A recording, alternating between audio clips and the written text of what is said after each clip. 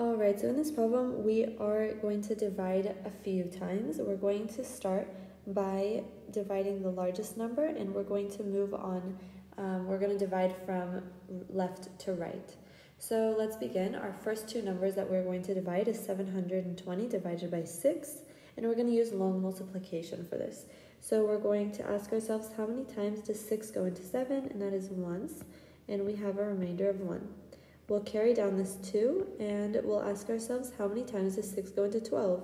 And that's exactly twice, and we get a remainder of 0. Now we'll carry down our last number, 0, and 6 goes into 0 0 times. So our final answer here is going to be 120. Now we can rewrite this as 120. Now we have 120 divided by 4, and so again we can use long division. 4 goes into 1 0 times.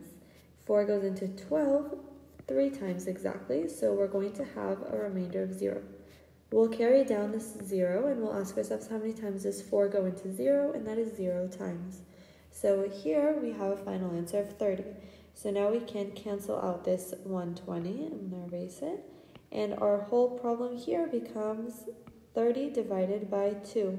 And 30 divided by 2 is 15. So our final answer for this whole problem is 15.